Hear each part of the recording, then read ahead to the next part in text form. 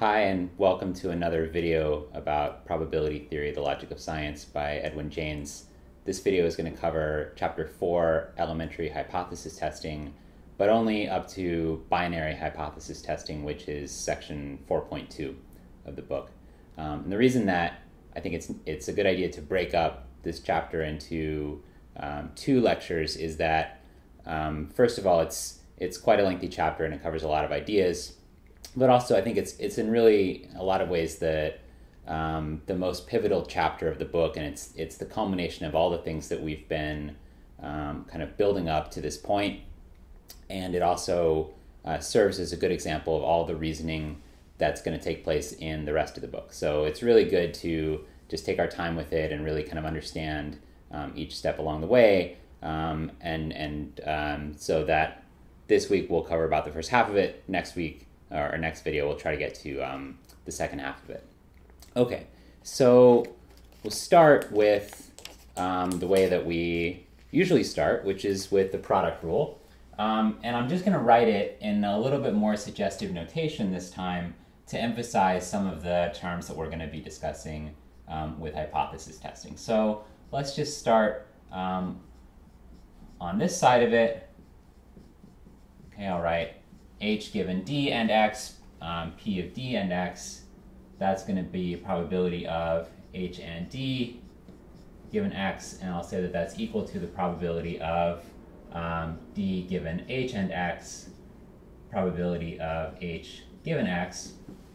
Okay, so this is nothing more than the product rule with different choices of letters. And now I'll actually go ahead and solve solve the equation for one of the terms in it, which is on the left-hand side. So the main kind of form of this, as we've kind of seen it before, is to take these two equivalent formulations of this product rule expression and use them to solve for one of the 3 out of the 4 terms in the equation. So if we do that, we can say that it's equal to, on the right-hand side, I'll put P of probability of H given X, and then the ratio probability of D given H and X, probability divided by probability of D given X. Okay, so all I've done is taken this term here, divided it through to the right-hand side of the equation, and written probability of H given D and X.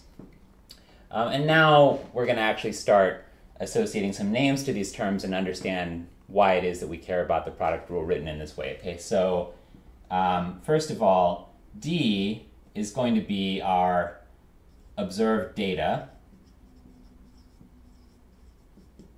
Okay, H is going to be some working hypothesis for what might be causing those data, generating those data. And X is going to be kind of everything else in the form of our background information.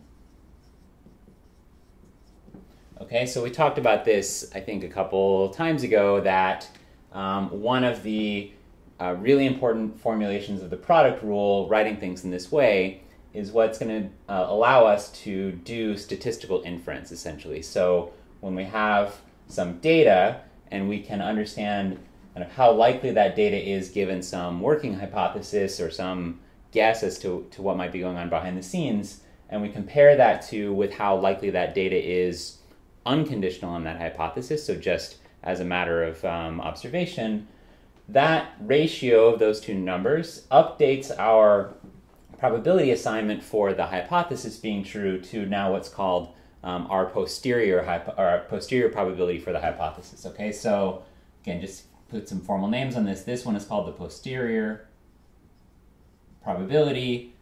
This term is usually called the prior.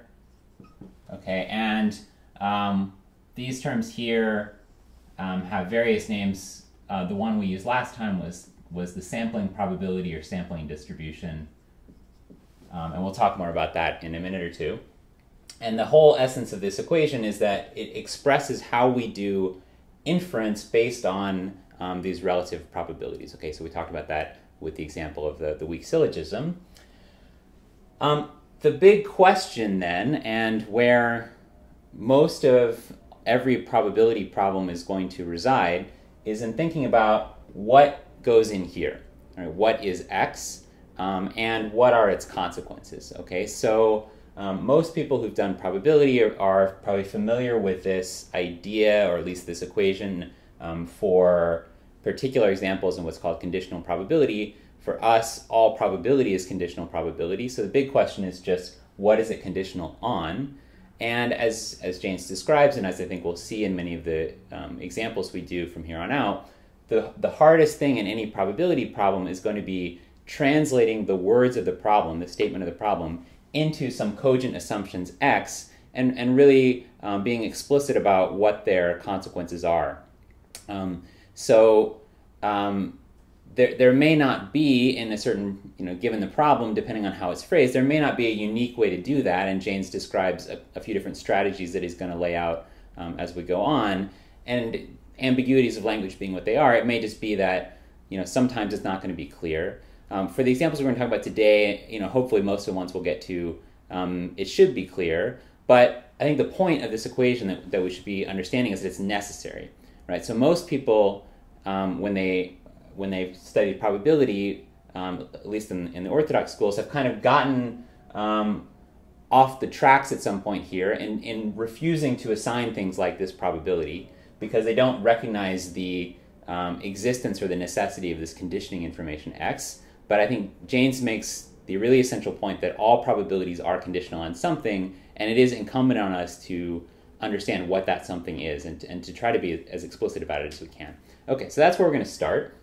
And so the question today is, how do we calculate this thing given maybe ways of calculating these other things? Okay, the denominator term here is going to be particularly hard to get a handle on unless we have some other understanding of ways that the data could come about. Okay, so if we just think about how would we go about computing the probability of an observed set of data conditional on whatever background assumption we assume that we're loading the robot up with.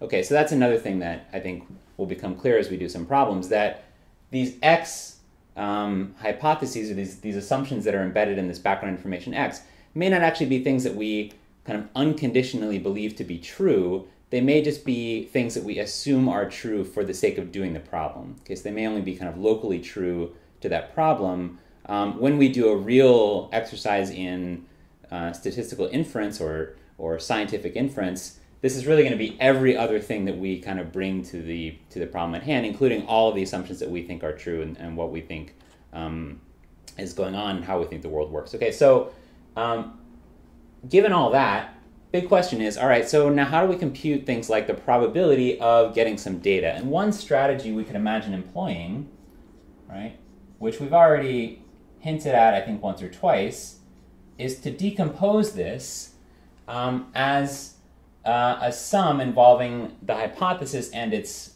complement, or the not of it. So the way that basically works formally is that we'll say that any statement is the same as its and with an unconditionally true statement or a certain statement, which would be, for example, something like the hypothesis or its negation. That's always true, no matter the truth value of h. So it doesn't change anything logically to say, all right, data and this thing that's a tautology, conditional on x, right? So far, so good. Now we can actually write that using distributive properties of just logical assignments or logical rules. So we can say that that's the same as d and h or d and not h, okay, given x. Again, that's true just as logical statements, so they have to have the same probability assignments.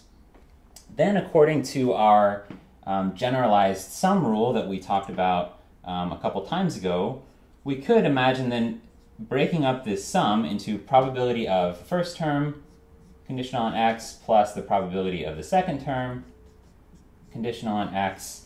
And then we have this minus term, which is the probability of both of them, okay, dh bar, conditional on x. Remember, that was our general form of the sum rule. But of course, if we think about what's going on in here, we have the statement d and hypothesis and D and H bar. Okay, so we can rewrite this in a different order. We can put just D and H bar, right? Which, if we either kind of just think about it for a second or jump straight to it, we can write that as D conditional on this H bar and X, probability of H bar conditional on X. And now we see that this H bar is an impossible statement, so it's got to have probability 0, right? It can't be true that the hypothesis and its negation are true at the same time. So actually this whole term drops out and we just get this sum. Okay? So far so good. So the point is that we can decompose any probability really for any statement we want, including the statement about this data, into two AND probabilities involving a hypothesis and its negation. And then we could actually attack each one of those conditionally. So we could say this is probability of D given H and X, probability of H given X, plus probability of D given H bar and X, probability of H bar given X. Okay, so that's how we can go about computing this probability of D given X, which is in the denominator term here. And again, I think the general kind of lesson to draw from this is that it doesn't really even make sense to start talking about this probability of D given X unless we also have some understanding of other hypotheses that might be out there and what the associated probability conditional on those hypotheses would be. Okay, so really this term here is going to be the hard part. Well, and this one as well. Okay, so we have to know both things like under some alternate hypothesis, what would the sampling probability of the data be? And we also need to know what the prior probability associated to that hypothesis would be. And really, I think the point of this is that without those things, we can't really even begin to attack this problem of statistical inference. And so we really can't even begin to ask questions about whether this hypothesis is true or how much probability we assign to it, right? So in some sense, you know, where you're allowed to break off bits of the background information and call them hypotheses for the purpose of testing really just depends on what else is left and what alternatives there might be for the hypothesis piece, and then how you can go about exploring their consequences and also assigning their priors. Now, another thing to point out here that I think is just good for you to bear in mind if you want to think about this inference rule is that if you look at the two terms in this sum, you'll probably recognize the first one here as just the kind of combined numerator of this fraction on the right-hand side over on the top equation. And the second term would be the same kind of thing you'd get for testing the negation of the hypothesis. So another way of saying this whole thing is that the inferential probability of the hypothesis being true given the data is just the kind of relative proportion of this term in the equation relative to the total sum. Okay, so if we divide through by the total here and express these two as ratios of the total, on the first term here is just what you see on the right hand over here. So it's the implied probability of the hypothesis, and the second term is the implied probability of its negation. So really it's just kind of the relative sizes of these two things that determine our inferential rules, which is kind of as it should be. Okay. So this is going to be basically our main conceptual rule for doing hypothesis testing, which is what we're going to talk about right now. And in particular, we're going to consider a special case where this thing is something that we can work with, we can consider. Okay, so again, in many problems, it's going to be pretty clear how to think through this conditional probability given a hypothesis. Just conditioning on its negation is going to be something more nebulous and a little bit less well-defined. But if we can specifically lay out what the negation of the hypothesis is, then maybe we can attack this and we can break it down, and that's what's going to be the rule for doing a binary hypothesis test. So we'll get into that just now. Okay. So how does this work?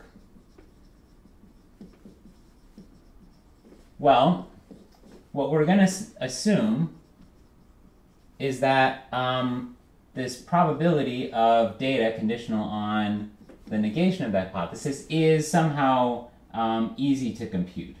Right? And the way it's going to be easy to compute is it will actually be able to specify exactly what the negation of the hypothesis is. Before we get into an example of that, let's just see kind of what we could do if we had that negation. So we've said this already, but let's imagine that we were testing the negation of the hypothesis. So that means we're looking at things like probability of h bar given the data, how much probability do we assign to that? And we know that it's the same rule as we had before. Okay, so it's probability of d given h bar divided by probability of d given x. Okay, so exactly what we said before, but with h bar instead of h.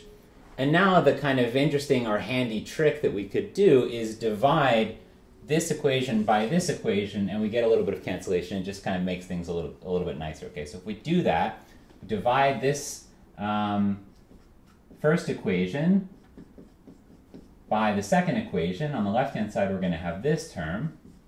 And on the right-hand side, we're going to have the ratio of probabilities for h and h bar. Okay, and then times d given h and x divided by this thing. That's going to cancel that, and we have d given h bar. So we have probability of d given h and x divided by probability of d given h bar and x. Okay, and the probability of d cancels. Now again, that hasn't really bought us anything, because if we had all these terms, we already sort of have written out exactly how we would compute probability of d, so we're not really getting anything for free. But it happens to make it expressible in this nice way, where if we, let's say, make another definition, which is that if we call this ratio of the probability of something to the probability of its negation, let's call that the odds of it. And on the right-hand side, again, we have a probability like that. So we have probability of something divided by probability of its negation. That's going to be an odds, and we'll call that one the prior odds. And we'll call this one the posterior odds. Okay, then what this equation is just saying is that our posterior odds for this hypothesis equals the prior odds times some ratio, right, which is the ratio of how likely the data is given the hypothesis to how likely it is given the hypothesis negation. Okay, so this is what's going to be called the likelihood ratio. Okay, and again, it just tells us basically how to update our probability assignments given the observation of some data. Okay, and all that really matters is the comparison of how likely the data is given h versus how likely it is given h bar. Now, why is it convenient to put things on this scale? Well, we'll see that in a bit more, but just to kind of write it down. So whenever we say odds, what we mean is the probability divided by 1 minus the probability, and that's what you have in things like this. So probability of negation is always going to be 1 minus the probability, and the odds we're saying is p over 1 minus p. And one thing that might remind you of is odds in gambling games, right? So this is going to be basically the number that would be the fair odds for a gambling game with success probability p, if you wanted to have expected value equal to 1 or equal to the starting amount. So that's just basically where that's coming from. And actually, what Jaynes does is goes one step further, which is to take the log of both sides of this equation, because basically instead of multiplying things, we'd rather be adding them. Okay, so that's what's going to come next. So if we then take, let's say, the log of these probabilities, and let's just go ahead and call this thing O of H, so that O is, again, the odds, the ratio of the probability to its negation. That's going to be the log of the odds of H given X, plus now the log of this ratio of probabilities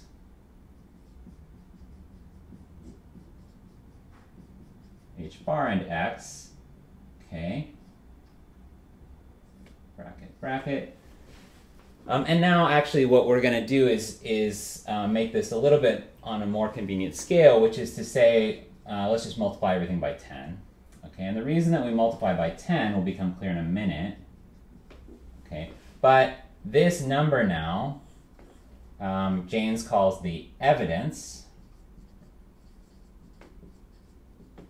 for the hypothesis, and denotes it E of h given dx. Okay, so this is kind of the posterior evidence, and then this number is the prior evidence. Okay, and these are logs base 10. I didn't say that, but the reason why it's convenient to do things on a log base 10 scale is basically because we can then think about things in terms of powers of 10. Okay, so if we just kind of write out a few examples of these odds and evidence, which is now measured in what's called decibels.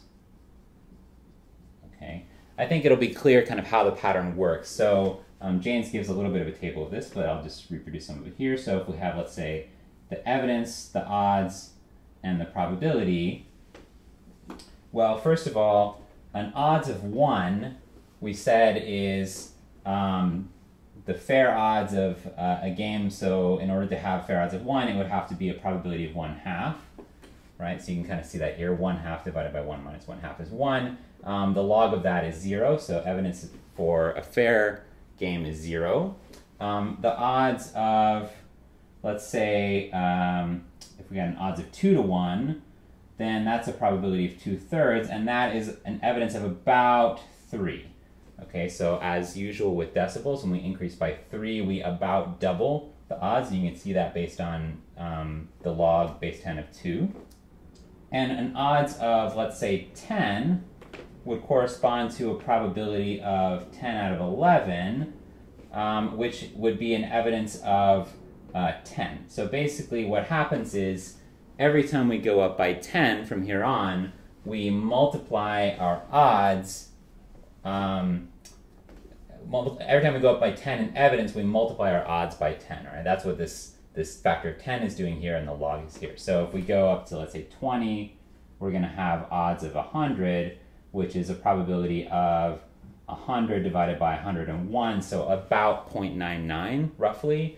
And similarly on down the line. So if we go up to, let's say, 10n, that's going to be odds of 10 to the n to 1 in favor, which is a probability of that thing divided by it plus 1, but that's about equal to 1 minus 10 to the minus n. Okay, and the whole reason for this scale and kind of what makes this convenient is that we're going to want to talk about events with probabilities way down in this range or in the other range. Okay, so if we go to the negative scale, if we say reverse the evidence, that's just going to be basically taking the reciprocal of the odds, right, according to the log rule. So it's going to be whatever we had before the reciprocal of it, and in terms of probabilities, it's just going to be giving us the 1 minus probability, the probability of the negation. Okay, so if we're interested in events with probabilities like 0.999999 versus 0.9999999, right, in ordinary language, the difference between those two things is kind of hard to express because you have to have all these nines, or if you take their inverses, it would be 0.0000, some number of zeros, and then 1. And the decibel scale just kind of makes that in a more convenient system of units. So we can say, all right, it's 20 decibels, meaning 100 to 1 in favor, or a probability of about 0.99, or it's 30 decibels, which increases the odds by a factor of 10, right, et cetera, et cetera. So basically, Jaynes kind of makes the claim that after you kind of learn to think in this scale, you'll understand and appreciate the differences between evidences of, say, 40 and 60 decibels, where you might not have been able to understand the difference between, probabilities of 10 to the minus 4 and 10 to the minus 6. Okay, so anyway, this is the decibel scale for the evidence, right, which is kind of the log of the odds. And the whole point of this inferential rule in this particular example, or under the assumption that we can actually compute these things, is that we can update our posterior evidence as whatever our prior evidence was plus some number that's going to depend on this ratio. Okay, so let's get into this term just now. Okay.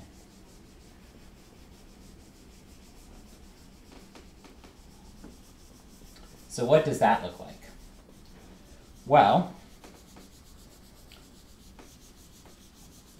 we're going to consider actually some more special cases, but these are going to turn out to be pretty general cases. So let's say we can write our data as some combination of observations over maybe many trials or multiple, let's say, information units. So we have D1 through, I don't know, DM, and our data is kind of the and of all of them taken together.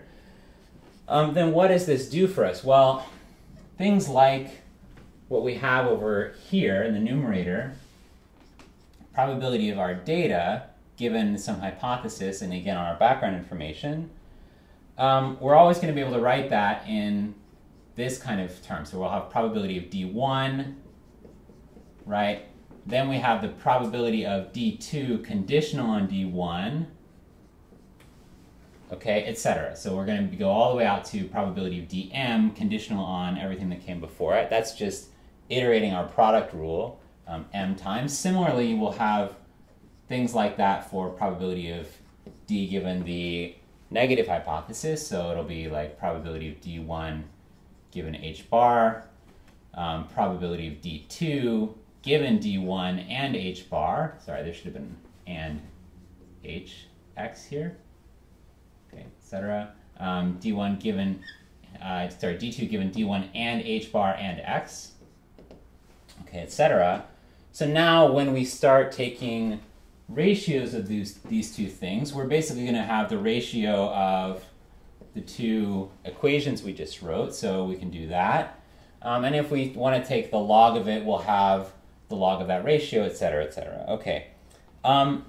One very important then class of special examples is going to come about when we assume that these numbers have nothing to do with these inner data assumptions. Okay, so this is going to be again a very special case, but one that manages to come up over and over again, which is that if it's the case that the probability, let's say, of D2 given D1 and the hypothesis is equal to probability just of D2 unconditional on D1.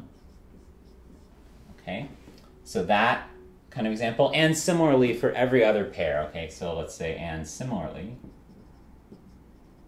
for things like probability DI given D1 through DI minus 1. Okay, if that happens, then we're going to have some very nice factorization here. Okay, so then it's going to happen that things like probability of, let's say, D given H and X, we're just going to be able to write that as a product of D1 times D2 times D3, etc., all the way up to DM. Okay, hopefully you can kind of see that, because we're just assuming that every conditional probability we have in here is just whatever it is, sort of unconditionally on all the rest of the data. When this happens, we say that this set of propositions is what's called independent. Okay? And Jaynes doesn't really get too explicit about this, but I think it's probably just worth understanding that this actually requires something more than just the propositions taken pairwise. In fact, it's fairly strong. It says that things like the probability of the ith data statement conditional on all the other ones has to be the same as its unconditional value. Okay, so it's not even just enough to have every pair. You actually have to have every kind of joint combination like this. And if you want to think about counterexamples, you could consider things like, you know, if we were flipping two coins and we believe that those were independent, our data propositions could be like the first coin is comes up heads, the second coin comes up heads, that could be D1, D2, and D3 could be exactly one of the other two was a head, right, came up heads. So actually it turns out that pairwise those three statements are independent, meaning you can take any one of them and it doesn't actually affect your probability of one of the other ones, but given any two of them, the other one is determined. I'll leave that for you to kind of think through, but anyway, there's more going on here than just really what Jaynes gets into. The other assumption, though, that we're going to make is that not only is that true for probabilities based on this hypothesis, but it's also true for probabilities based on the negation. Okay, so if it's also true that these propositions are independent, I should say, are independent given h bar, right? So what we had up here was a statement about probabilities conditional on h, so really I should be saying conditional on h. If it's also true that they're independent conditional on h bar, then we get the same factorization in the denominator here. So these terms are all going to be equal to their unconditional values, and we're just going to have the probability ratio on the left-hand side equaling a product of ratios. So I'll write in capital pi notation, product of ratios of di given hx divided by di given h bar x. Okay, so this just means the product, right?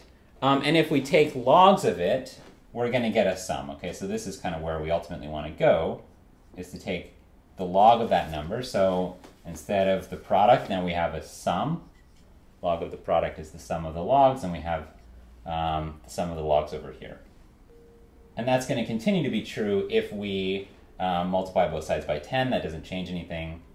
No big deal. All right, we have the sum I equals 1 to m. And this is the number that we wanted to compute over here on the right-hand side. So basically, all we need to be able to compute in order to do this probabilistic inference, this updating of probabilities, is each one of these probabilities of the ith bit of data, both conditional on the hypothesis and on its negation. Okay, that's all very abstract. We're about to do a concrete example. Hopefully should make that more clear and put it in some more clear terms. One thing I think that's really important to just be aware of right now, and Jaynes does a little bit of this in the next section, is that this assumption that the data propositions are independent, given both the hypothesis and its negation, is very difficult, right, in general to satisfy. And in particular, it's not generally going to be true if we start trying to break this down into, instead of just the negation, but then more than one other possible proposition. Okay, when we get to multiple hypothesis testing, we're going to see this in detail. And actually, it's generally not going to be the case that statements that are independent on h are also then going to be independent on like h2 and h3 if those are the two propositions that make up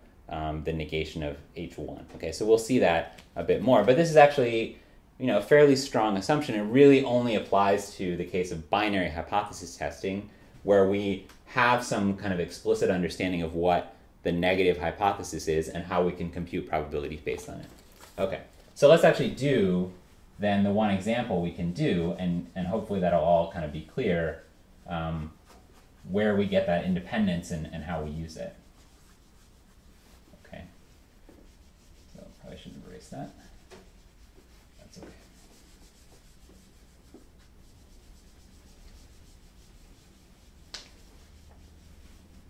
Okay, so let me just write, maybe up here, the final inferential rule that we get for updating evidence based on a set of data. Okay, so that's going to be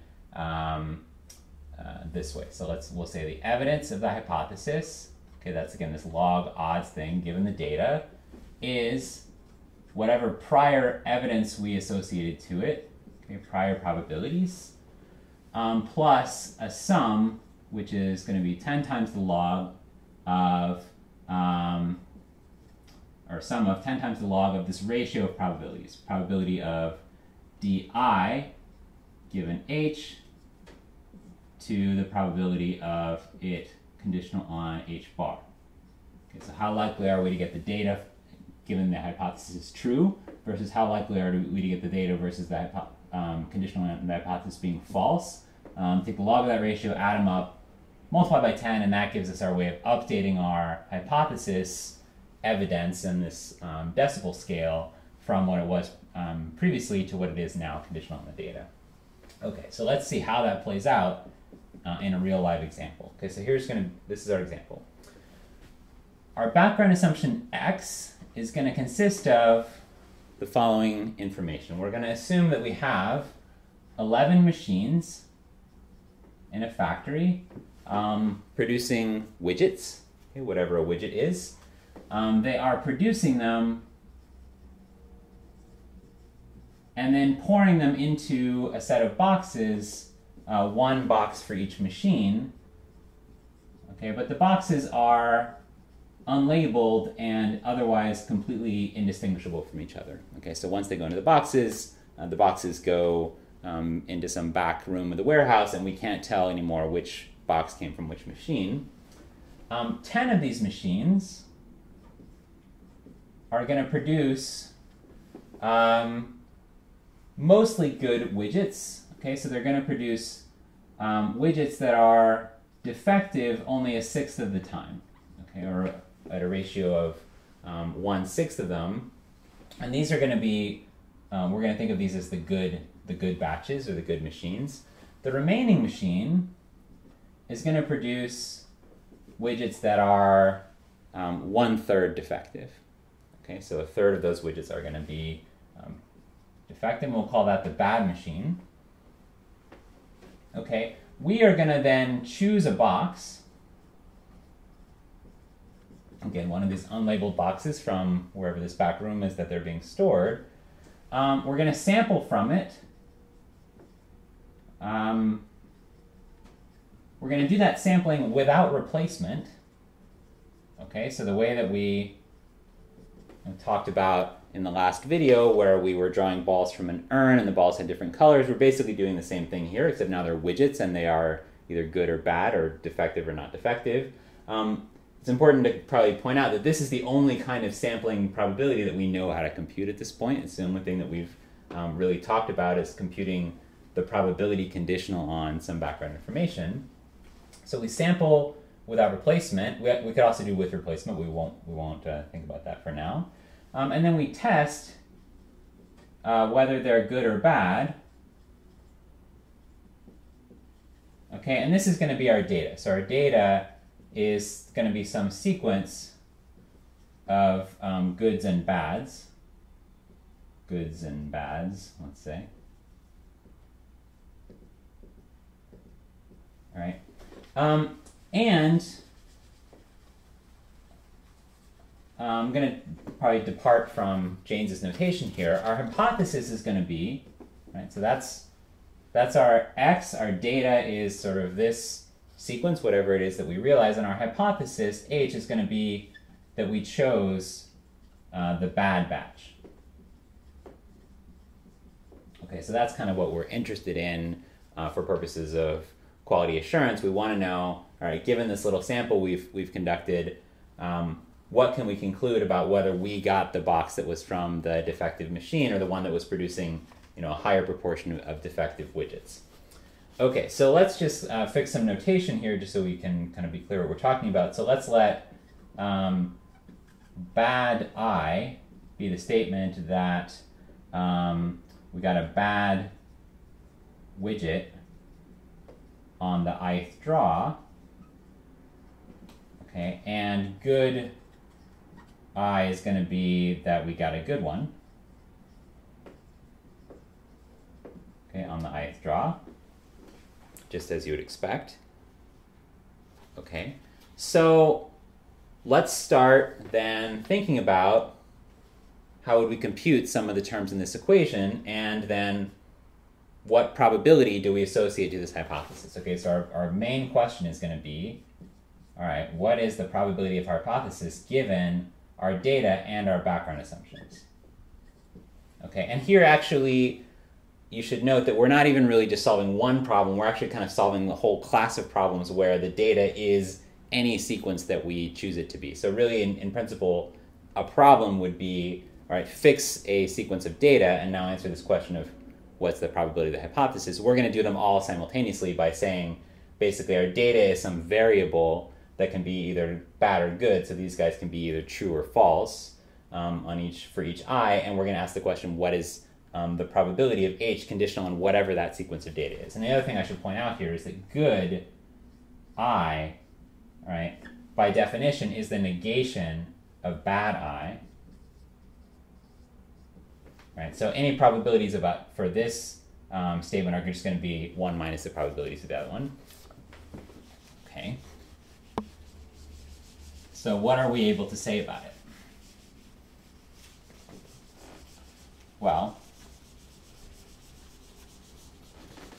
if we think back to what we talked about last time with drawing balls from urns and the principle of indifference, what we said is when we don't have enough background information to distinguish between different propositions, we have to assign them equal probabilities by some kind of symmetry argument. Okay, so for starters, do we have any information in our sort of background assumptions X that would tell us anything about which machine we got the box from, or really which box it was that we picked it up? We said explicitly they're unlabeled, and we said that we just chose a box. We didn't say according to any particular distinguishing characteristic. So we have to assign it the probability, the prior probability, which is just 1 over the number of boxes, or 1/11.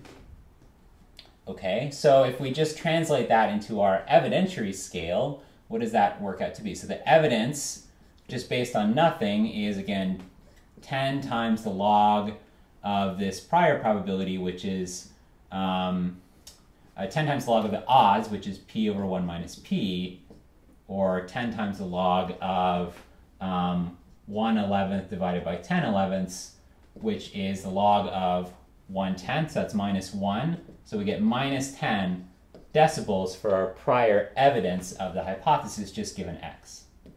Then the next question is, what would be some of these probabilities that are sampling probabilities for getting particular data given the hypothesis or given its negation? Okay, so let's say that if the first data element was a bad one, so we drew a bad widget on the first draw, what would we say about the probability of that? Okay, the probability of that given the hypothesis, right? The hypothesis is that we were working from the bad machine, or the more defective machine. So the probability that we get a bad widget on the first draw is just 1/3. Okay. Similarly, if we were working from the good machine, or one of the less defective machines, we would be drawing from a population that has 1/6 defective, so we'd say that the probability of getting a bad one is 1/6. Okay, we can then also work out things like the probability of a good one. So let's say probability of a good one given the hypothesis, well, it's just 1 minus that probability, so it's 2/3. And the probability of a good one given this other hypothesis, where we're working from one of the good machines, is 5/6. Okay, so at least we know how to compute, say, the first term on the right-hand side over here. Okay, so things like the ratio of these probabilities, it's right here, probability d1 given h and x. If it's a bad one, let's say, divided by probability of d1 given h bar and x, would be something like 1/3 over 1/6. Okay, so that's 2, and if we take the log of it, we're going to have log of 2, and we multiply by 10 to put it on our decibel scale. So it's going to be 10 log 2, which is about 3 decibels. Okay, and this is the whole point of the odds decibel scale, is that when we go up by 3 decibels, we about double the odds, which means that we are changing probabilities this way. Okay, what about if it's a good one? Well, we'll basically say the same thing. So let's say the 10 log probability of a good one on the first draw okay, ratio between the hypothesis and its negation is going to be like 10 log of the probability of the good one is 2/3, and the probability in probably the good one under the hypothesis is 2/3 of a good one under the negative hypothesis is 5/6, right? So we end up with 10 times the log of 2/3 over 5/6, which is 10 times the log of, see, this is 6, so that becomes 4/5, so 0.8. 10 times log of 0.8 is about minus 0.97, which we'll just say is about equal to -1. Okay, so let's call that -1 decibel. Okay, so basically we know from just doing that little calculation, if we only drew one widget out, we could say exactly what our posterior evidence for the hypothesis is, given the results of that one draw. So if it were a bad one, right, it would increase our evidence by 3 decibels, right, that we were drawing from the bad box or from the bad batch, right? 3 decibels on an initial place of -10 decibels. So we go from -10 to -7-ish. We're still not really very confident. We're certainly still more likely to be in the good one. But if we drew a good one, we'd go from -10 down to -11, so we're even kind of further away. So we're more confident that we have a good batch. Okay, so now the big question is, what about probabilities of good and bad widgets on the subsequent draws? Okay, so let's think about probability of bad 2, maybe given that we drew a bad one on the first draw, and again, this is all conditional on the hypothesis and on background information X.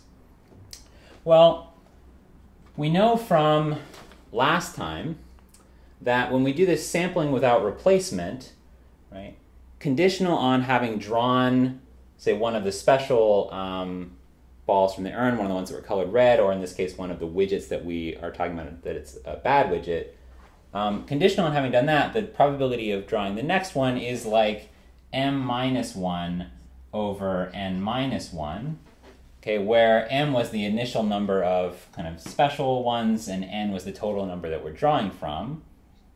Okay, in this case, we made an assumption that actually m is a third n, right? So our hypothesis was that we are in this bad batch where a third of them are defective. So we know that this is kind of like n over 3 minus 1 over n minus 1. Okay, but now we're just going to make an approximation, which is that we're going to assume that n is large. Okay, assume n is very large.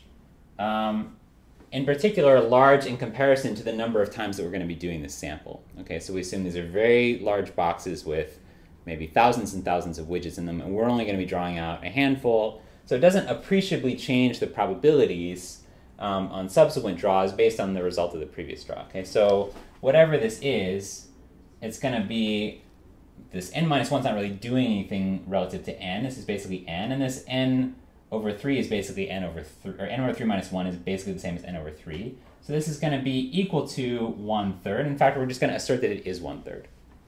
Okay, and that's just a consequence of assuming that we're in this kind of limiting case where n is very large. Okay, why that is actually then very important for us is that it makes it so that we satisfy this independence assumption that gets us to this equation. Okay, so what this does is it means that all of the draws from these boxes are independent from each other, or at least they're very close to being independent, to the point where if we assume they're independent, it's a good approximation. Okay, and that's going to be true conditional on drawing from this bad box where a third of them are defective, and also conditional on drawing from one of these good boxes where only a sixth of them are defective. Okay, so we're basically assuming all of these boxes are very large and filled with many widgets, and we're not really materially affecting their probabilities based on which ones we draw out. So we'll just assert that that makes it so that all of these data samples are independent, conditional on both the hypothesis and the negation of the hypothesis, okay? All right, so what does that then do for us? Well, basically what it means is that these probabilities we have here, Okay, so I'll go ahead and just write this as probability of a bad one, probability of a bad one. Okay, conditional on the hypothesis, conditional on the alternate hypothesis, good one and good one. These things are going to be true for all I, right? Meaning they're constant probabilities, and these statements are independent of each other, right? So this same exact calculus we just did here for the way that our evidence gets updated based on the results of one draw is going to carry through to any draw. Okay, so everything we've said here, probability of D1 is going to be the same for DI. It's not going to matter. So it's just going to be a term that comes out to be about 3 decibels. And the same thing, if we draw a good one, it's going to be a term about -1 decibel. Okay, so these are kind of going to be the key numbers.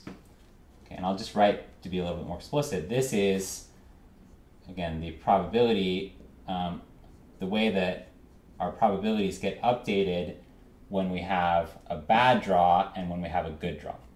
Okay, so it's 10 log of this is about 3 decibels, 10 log of this ratio is about -1 decibel. Okay, and that's going to be true on any draw we want.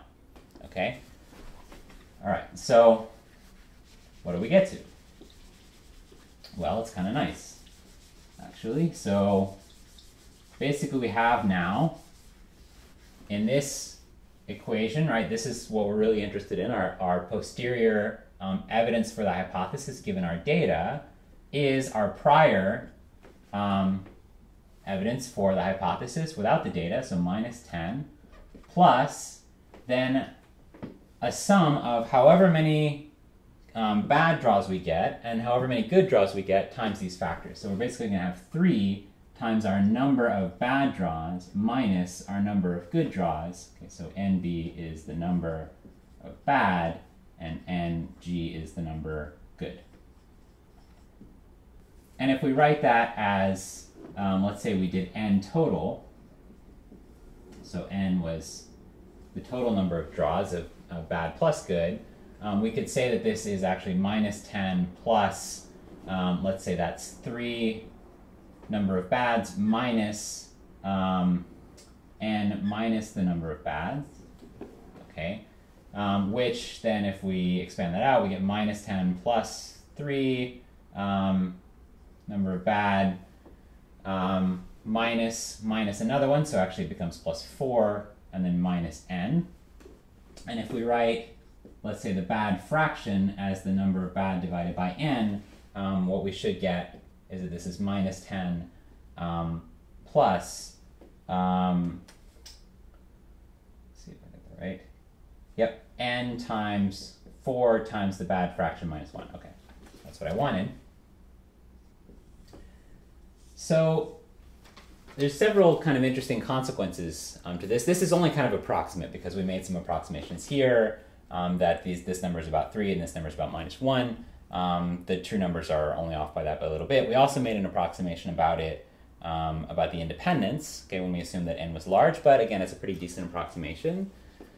And the point is, right, what does this number do as a function of N, assuming this FB is kind of stabilizing to some fixed ratio? Okay, so we're sampling from the same box every time. We kind of believe, at least from our sampling without replacement argument last time, that ultimately the fraction we realize kind of converges on or has the most likely value at the true ratio in that box. So we'll just sort of say that, okay, this is our kind of bad fraction we're going to realize over time.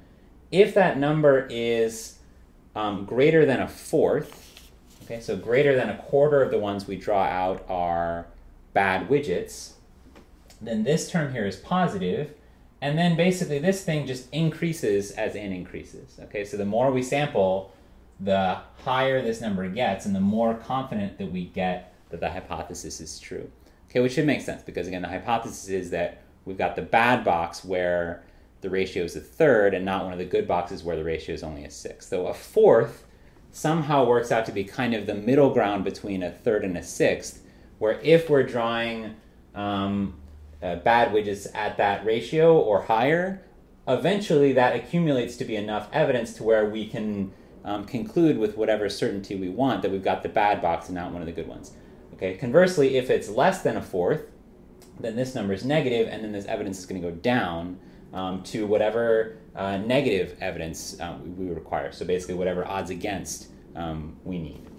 Okay, so that's a very elegant kind of example of a hypothesis test, and really what makes it work, I think that the lesson to take away from it is that in this very particular example, we know both what the hypothesis is that we're interested in, and we know very explicitly what its negation is, and what the sampling distributions are conditional on each one of those. Okay, so if it's the hypothesis, then we know the sampling distribution basically is drawing from one urn without replacement, and if it's a negation, it's just basically another kind of urn, and we know everything we want to know about the sampling distributions for these drawing out of urns problems.